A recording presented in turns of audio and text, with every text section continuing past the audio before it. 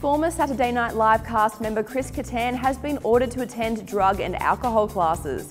According to TMZ, the Corky Romano actor was involved in a freeway incident earlier this year and arrested for DUI. The comedian allegedly confessed he was on prescription medication when his car crossed into a coned-off area and struck a parked Department of Transportation vehicle.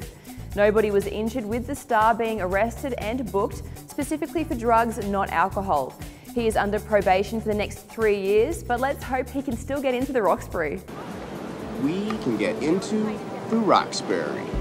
We can get into the Roxbury. Roxbury. Roxbury.